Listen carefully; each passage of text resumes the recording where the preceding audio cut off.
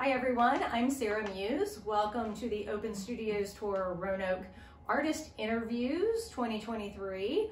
I am going to be running around and interviewing the host site's artists and possibly the planning committee, and bringing it to you live so that we can get you inspired to come on the tour. So I am here with Annie Waldrop, who is a painter, sculptor. What would you call yourself? Multimedia artist. Multimedia artist. There we are. Yeah. Excellent. Yeah. So tell me about you. Do you just go by Annie Waldrop? Do you have a website? Do you have ways to find you? There is a website which needs to be updated. Like it seems like every other artist's website needs to be updated too. So, but it's anniewaldrop.net, and I am always posting things under my original name, Anne Waldrop, on Facebook as well. That's sort of like where, as I finish the paintings, that's the first place I go. And so yeah, that's where you can find me online. Most updated is there. Yeah. Is on Facebook. Yeah. Excellent. So tell me a little bit about Annie. What's your background? What what inspired you to become an artist? I've had that question asked me before, but I told the last person that asked me that question, I said, well, I didn't really have a choice. I kind of came out of the womb that way. And so I guess early signs of being an artist were things like, I wanted to paint my room chartreuse when I was a teenager. I was always attracted to flea markets at a young age, and just, all signs were pointing in this direction from, for a long time. Mm-hmm. So then in high school, I took believe it or not, I didn't really take an art class until high school, but I was hooked then. And so I went to Mary Baldwin for a year, and I had a lot of support there. I really was interested in going to New York. So I went off to Parsons. I got accepted at Parsons School of Design, and that changed my life completely. It was so exciting. Yeah. Yeah, it really was. So did you have a workshop or a teacher that was that you would consider a mentor, or someone who inspired you to do what you do now? Well, actually, when I was at Parsons, my major there was graphic design, and then I started designing hats. But what really, after I left Parsons, I designed hats for a while because I always had this sort of background interest in fashion and sort of sculptural things, and a lot of designers started their careers designing hats. But while I was doing that, I was part of a downtown art scene in New York City, and met Jean-Michel Basquiat, the painter, and would go to the Mud Club, which is now actually a famous, we didn't realize it when we were there, but we were kind of like making history. Who else was the guy?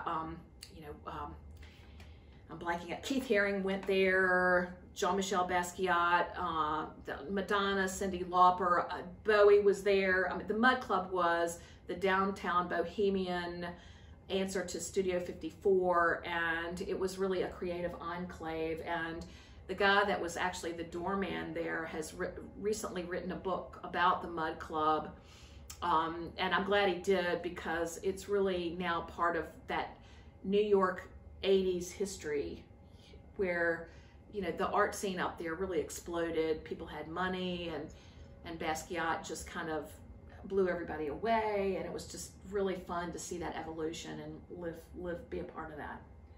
Why was it named the Mud Club? That's an interesting question.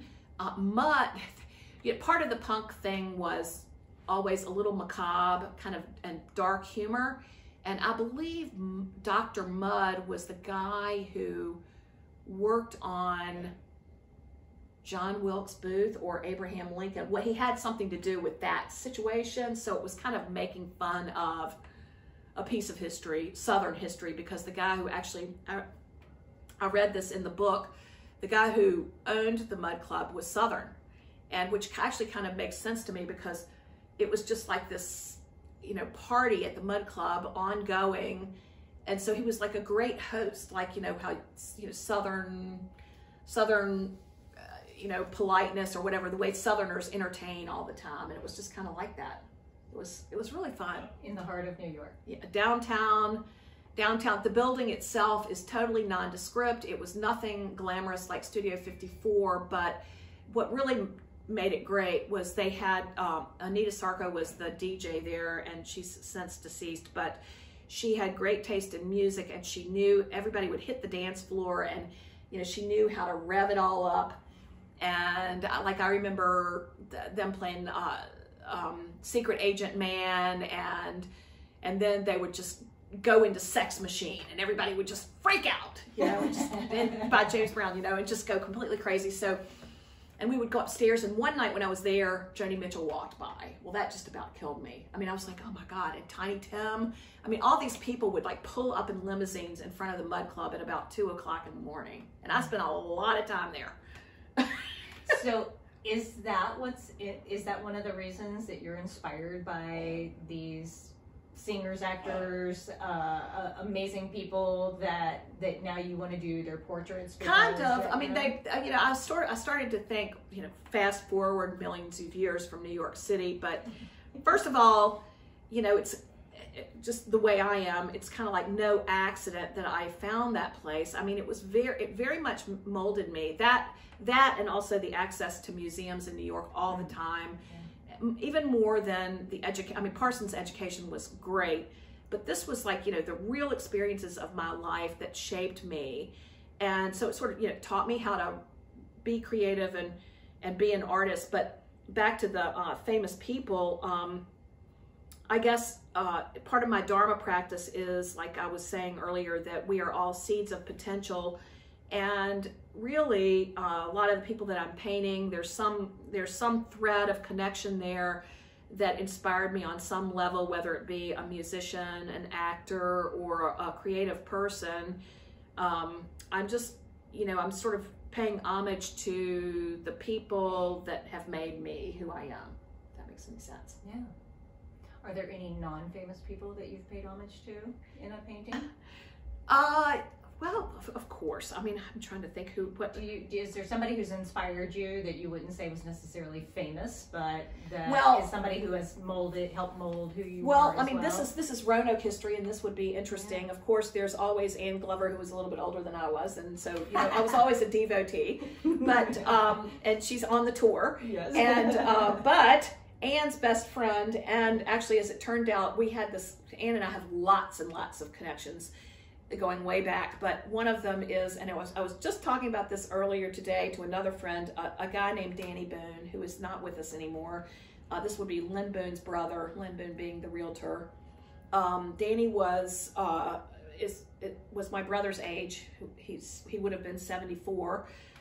Danny was the first real artist I knew. So even prior to New York City, it was all about Danny. And Danny, one of the things Danny did, which really impressed me, because I was just a little punk, about 8 years old. He was about 8 years older than I was, but he built a studio in his backyard. He turned a tool shed into a studio. And of course, I'd never seen an artist studio before. And we would go down there, and his mother had made all these cushions. She put ticking all over the cushions, and he had this giant poster of Theta Bara on the wall. And he was going to Patrick Henry. He was one of the editors of Quill magazine, which was sort of like the precursor to Artemis. It was kind of like that, And he was just so multi-talented, and I just gravitated to him and was very inspired by him, very much so. And so between that and then another Open Studios person is Nan Mahone, and Nan had a cousin who was living in New York, and when I was 17, I went up there and stayed with Nan's cousin Jane Granis in her studio loft apartment, which of course, for somebody, a teenager, this just was like, I'd never seen anything like this. And there was a skylight, and her husband was a sculptor, and he had all these sculptures around their apartment, which was next to this great restaurant, which was called the Ear Inn. Oh, Lord. Sorry about that. Called the Ear Inn. And the reason it was called the Ear Inn was because the part of the word bar had burned out on the B, and it looked like an E, and so they dubbed it the Ear Inn. And it was so cute. And when you went in there, you could draw on it was the first restaurant I'd ever been in. They put they put this drawing paper over all of their tables and crayons on each table so you could be an artist while you were sitting in there eating. And of course that also just was, you know, the coolest thing I had ever heard of at that point. And, you know, it was just thrilling. Absolutely. So is that one of the reasons you decided you wanted to go to Parsons, or that you wanted to go to New York? Yeah, that trip was kind of the precursor, and I was just sold. And there were other things too. The other one was down here, and I've mentioned this before too, but in terms of going to Parsons and being sort of interested in design, Sydney's, remember the store Sydney's? Absolutely. Sydney used to carry Betsy Johnson's first line of clothing, Alley Cat. Mm-hmm. And looking back on it too, she's another person, I'm gonna paint her, I've got to. I love her. But the thing was, you know, it was this, I was obsessed with these clothes. And looking back on it too, she really was a person who was sort of like a painter that became a fashion designer. Mm-hmm. And her early work, like very colorful and, you know, you could tell an artist that became a designer. I mean, some designers are in it for the money, but hers was just so expressive, especially that early work. And I was very, very, to this day, I think it was great. You know, it was cutting edge at the time. It really, really was. And the fact that we got it down here in Roanoke was just, you know, thrilling to me. Absolutely. Yeah. So, so you're originally from Roanoke? Yeah. Okay. So you were born and raised here, but then you trotted off to New York to get your city life in. Yeah, I was there for 12 years, have no regrets, and no desire to do it over again either. So what brought you back here? Well, let's see. What happened? There was a lot going on in New York that got kind of dicey. After a while, it was, you know, I was there through the AIDS epidemic, and I lost a lot of people, and so it was sort of like the party was over. Yeah. And so then I decided that I just sort of needed a reprieve and came back. You know, there are lots of little enclaves of the story, but anyway, I came back to Virginia and basically started teaching. And that was not, it took me a long time to kind of detox from New York City. It was very hard. It was like re-entry into a different world, because the things that matter in New York, they're just, everybody has different sort of priorities in a city, you know, urban life. It's sort of just, I don't know, everybody in New York is always sort of, it is me, me, me. I mean, Seinfeld had that one really right, but it's just, so it's different down here. So it took me a long time to sort of get over that. But teaching had I'm glad I'm not teaching anymore, but teaching had its place in my development, because I became sort of a jack of all trades through teaching, because I taught photography, I taught art, I taught painting, I taught sculpture, and, you know, I even had to teach a ceramics class one time, and I'm like, oh my God, I know nothing about this. But, you know, I do, in that I had the, you know, design sensibility and everything. But, and again, back to technology, you know, basically these days, even if you haven't had it in school, if you just tutorial it, you'll learn. So, you know, I did all of that. So a lot of things have run through my hands, you know. That's fantastic. So what are you known for now? That's a good question too. You know, I had been looking for my voice for a very long time. And it's been kind of a difficult process for me, because who knows, I probably have ADHD, but aside from that, an interest in so many things. I mean, I still am interested in graphic design. I love fashion. And of course, I spent a lot of time in museums looking at paintings and sculpture. And so the task now has been to figure out what really matters to me. But I feel like I finally sort of made some decisions about that. And it was sort of like we were talking right when you came over. I've been sort of honing it down to these portraits for now, and I'm really excited, because in doing that, I can really focus on not just what I'm painting, but how I'm painting what I'm painting. And I think something that a lot of artists, you know, are looking for is that style. And so, I mean, I put it closely related to a singer who is trying to find their voice as a singer. So an artist needs a voice too, you know, through their style. Like when I think of Alex Katz, it's sort of, he has sort of a minimalist style, or, you know, Fairfield Porter, or, you know, Grant Wood, whoever they are. You look at that person and you know, oh yeah, that looks like a painting by such and such and so and so. And that takes a lot of you just have to keep doing it until it's an organic process. Yeah. And you can't predict it, but I feel like I'm closer to it than I ever have been, which is kind of exciting for me. That is. So can you talk to me a little bit about what your process is? Do you have anything that we can see, or would you like to just talk about it here? Do you want to? Well, I can talk about it here, and then I'll take you upstairs for a minute. I will. Okay. But so actually, the artist statement is where things really start, which I love that, because I wrote an artist statement about 5 or 6 years ago, and I have a friend who, I cannot lie, I have a friend who's an art historian, and I ran it past her. I wasn't gonna, she said she would look at it. I said, okay.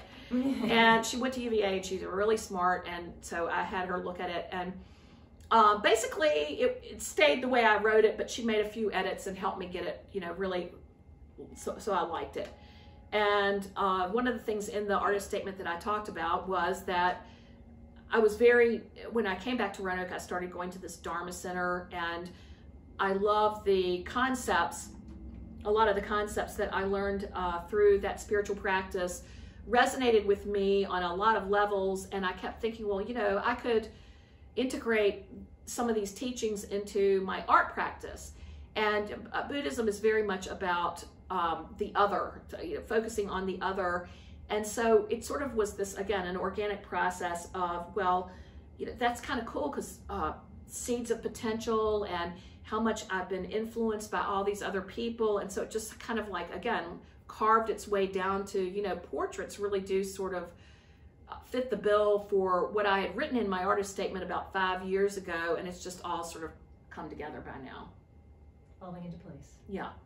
Awesome. Yeah. So anyway, yeah. Okay, well then let's go see your studio.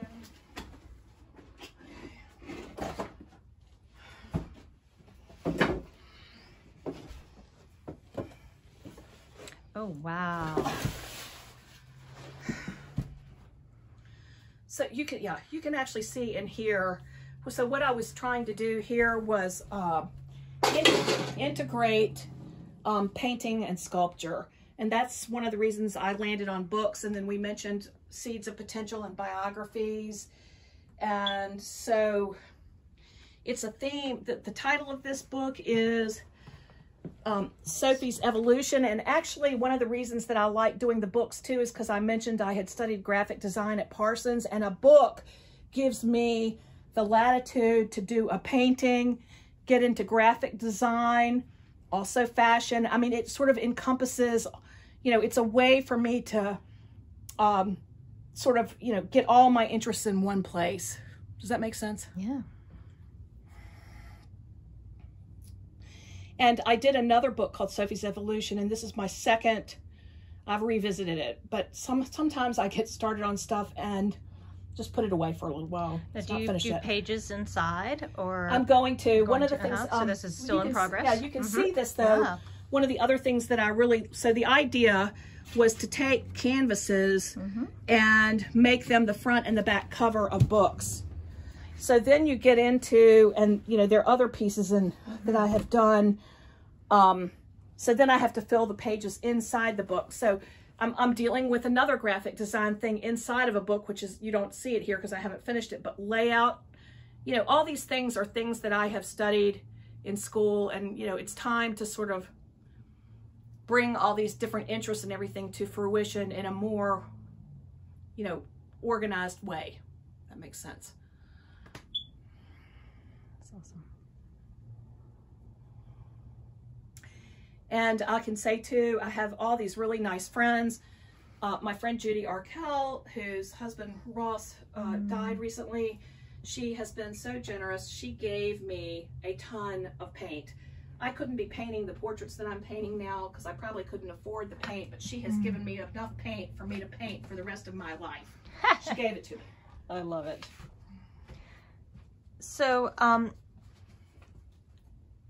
what,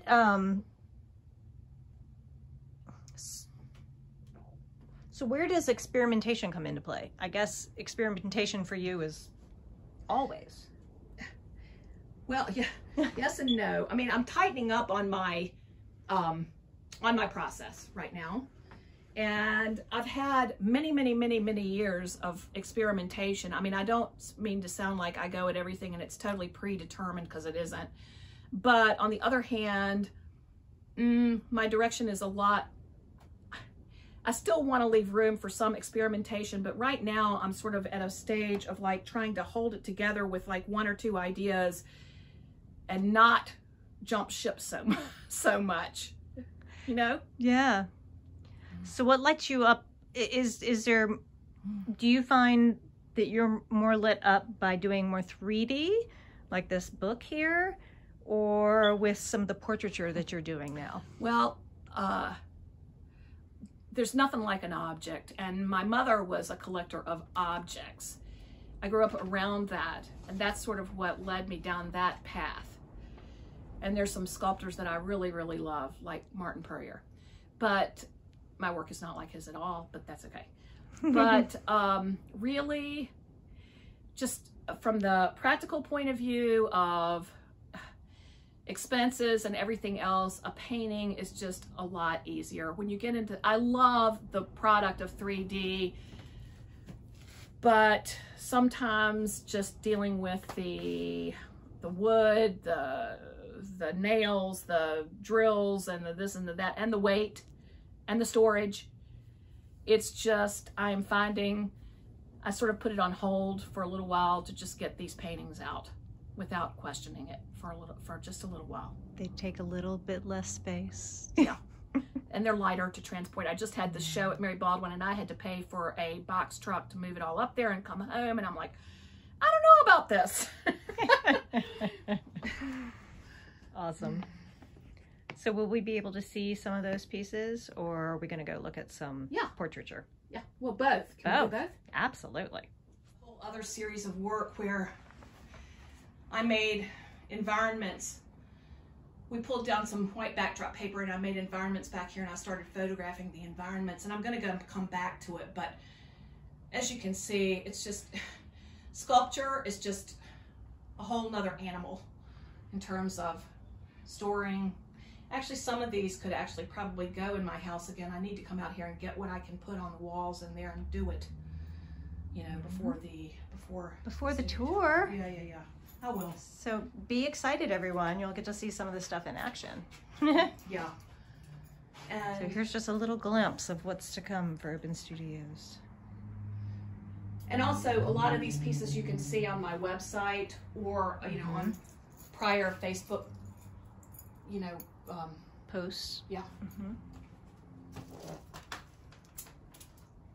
Right now we're in storage.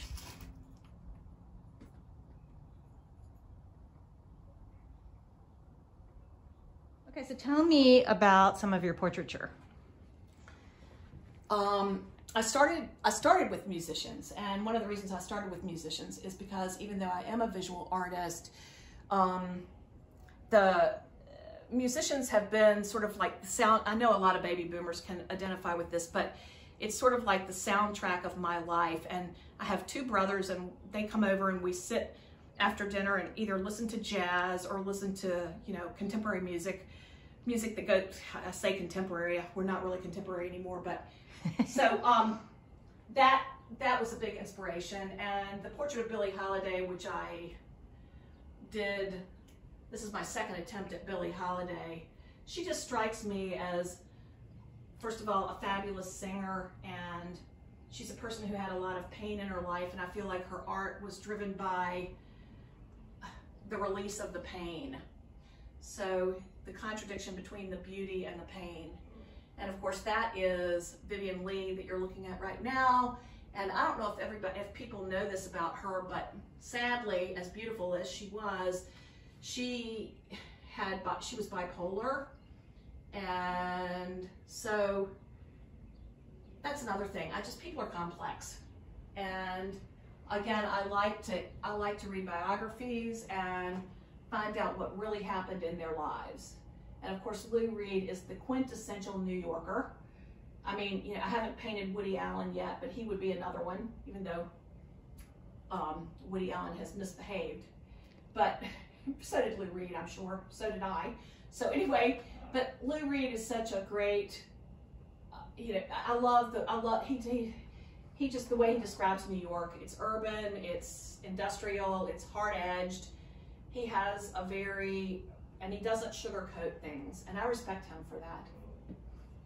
You know, I also am a person who really does listen. I'm a good fan for any musician and songwriter because I care about the lyrics. I want to know what they're saying, and I want to think about what they're saying. And he has a lot of profound things to say. And then I'm spotting someone in here you mentioned earlier. Joni. Oh, well, she's the goddess to end all goddesses for sure. She's one of my biggest heroes. And Joni Mitchell, in terms of female singers, it's Joni Mitchell and Patti Smith all the way. And it's weird because they're at the opposite ends of the spectrum. Joni is refined and Patti is raw. But, you know, I mean, Joni just, in some ways, she takes the cake. I mean, she's beautiful. She's beautiful. She's a painter. She is the quintessential female artist, in my opinion, of the 20th/21st century, and I would like to see her win the Nobel Prize too. Really would. And that's Nick Cave, who I also love. Amazing. He's more like a little bit more like Lou Reed. He's very down and out, and actually beautiful and poignant and sad.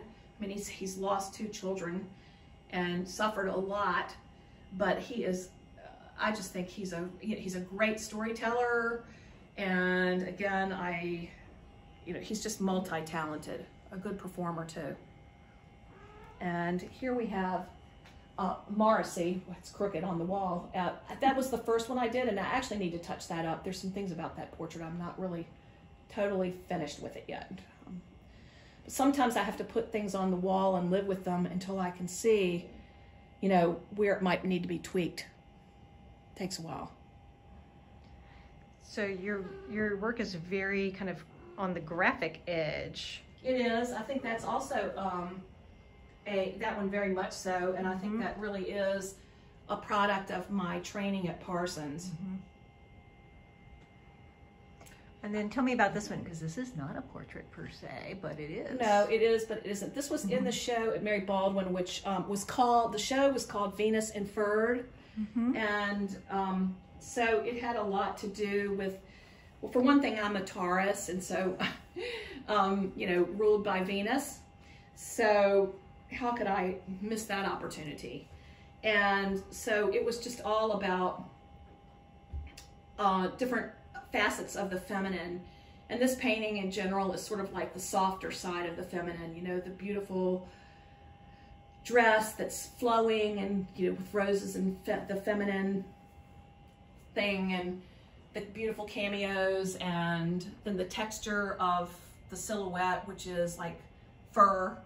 And also I did this giant book called Fur-Lined Demitasse, and I'm all about, I love the fur-lined teacup. So I've done some things sort of that are a spin-off from that, and that's sort of how I landed with these. And then the rabbits are sort of like the idea that women procreate. And that's fascinating. And sort of the, you know, the other thing of like the saint or the Mary figure, the kind mother figure that's sort of like overseeing this whole montage. And then we have Iggy, who is like, well, different from Lou Reed, but similar in some ways, sort of hard driving and, let's see, loud in your face, but also so astute. I mean, people that don't give him a chance, they're missing it. I think he's great. I mean, I wouldn't want to have his lifestyle, but I admire him so much as an artist, and I didn't really realize it at the time, but the way I painted him, it looks kind of like a piece of meat, you know, and it kind of fits him perfectly because he's kind of like that. He's just visceral. very visceral. I love it. Another thing that I am looking for, and this is actually almost a spiritual principle as well, because in Taoism or even in Buddhism, you know, you want an unforced result. And of course, across disciplines, as any artist will tell you, something that looks absolutely easy and like it's just flowing, usually you'll find years and years of practice behind the scenes, like a ballet that just seems so effortless. And so actually, that's also when you sort of know that you're sort of coming into your own as an artist. I mean, I cannot lie, it's never not a struggle, but when it just starts to be a little bit easier, and that key word, unforced. So I also sort of surrender to the properties of the oil paint itself, which one of the beauties of oil paint is in the word oil. It is very flexible, and I am also a person who is, I'm a dancer to a degree. I mean, I didn't study dance in school, but when I hold my paintbrush, I try to move not from my wrist, but from my whole arm, and in this unforced, organic, easy way. And the beauty of oil paint, it will record that movement, that flowing movement, just in the most beautiful way. And you get to that point when you realize, I mean, one of the most important things I would tell any artist too is to really understand the materials that you're working with and what they can and cannot do. And that is the beauty of oil paint. It flows. Okay, so the way I start the paintings, especially the portraits, actually I've been doing this for a while, and it gets me excited, and it relates to the house too, because I was painting the interiors of this house, and I would go get to pick the color of paint on the paint swatches at Lowe's. So I could spend hours and hours looking at paint chips. And I get up, usually when I start a new painting, I'm thinking, oh good, I get to go choose another background color from Lowe's. And I start with house paint right on the canvas. And then I paint in oil over top of that. But that is the catalyst that gets me going. So are you starting with oil paint then, or latex? It's house paint. Really? But I paint oil. You can paint oil over acrylic and or water-based paint, but you can't do the opposite. I mean, think about it. Water will be beat up and won't stick to, stick to an oil surface, but you can do it the other way. And so that's decision number one in all of these paintings. Do you start with the same base color, or do you start with different base colors? Oh, totally. I mean, I get them to mix a quart of paint for me at Lowe's. And I was painting it on with the brush, but now I'm getting smarter and I'm painted it with a roller. So I moved through that really fast. And then, and I also, use something similar to a camera obscura. I do use, what is it called? What are those things called? An LCD projector. So I can, and the beauty of that is I can see the image on the canvas in a way that, so I can figure out the size and how it feels on a 48 by 36 canvas, So I plot it. That's how I do it. Nice. That's an earlier painting, and I was thinking a lot about constellations. Oh, you might want to show, I did the ceiling in another room. I did constellations on the ceiling. But when I put the painting there, I didn't realize it, but it's kind of cool because this is a bed, and so you're sleeping right below a constellation, which I loved. I love that idea. I mean, truthfully, there have been times when I've wanted to do more installation type work, and owning this house has informed me quite a bit about that kind of work as well. So, sometimes things walk the line between interior design and installation. That's awesome. So, the question that I'm asking all of our artists, if I can remember, what makes you laugh? The Beverly Hillbillies. No. The Beverly Hillbillies. Awesome. No. Let's see, what makes me laugh? I saw that question and I'm like, what am I going to tell her? what makes me laugh. I laugh, you know, a lot. I try to laugh, try to have a sense of humor. People make me laugh, you know. I think creative people like Lucille Ball, I don't know. Just, you know, I've always gravitated to funny people like Seinfeld, Lucy. These people sort of stick out in my mind as funny. And my brother makes me laugh, George. He's funny. That's great. So is there anything else that you would like to tell our audience? Come to see us at Open Studios and support artists in the community, because it's a difficult path. It's a very difficult path. And they need all the help and support they can get. So that's what I have to say. Awesome. So where can our audience find you and your work? Well, yeah, I actually sell a lot right off of Facebook, but I have some work over at Black Dog right now, and I have my website, and I'm going to have this exhibition at Piedmont Arts in Martinsville in November of this year. So come by the exhibition and come to Open Studios. Yeah, and you can find her on the Open Studios Tour Roanoke website as well, which you can find all of our artists there as well. So thank you for joining us. We really appreciate it. If you'd like to learn more about Annie, you can read the description below and find out more. And you can go to the Open Studios Tour website, which is openstudiostourroanoke.com. So we look forward to seeing you. And the tour is April 29th through 30th, 2023. And it's 10 a.m. to 5 p.m. each day. See you there. Bye.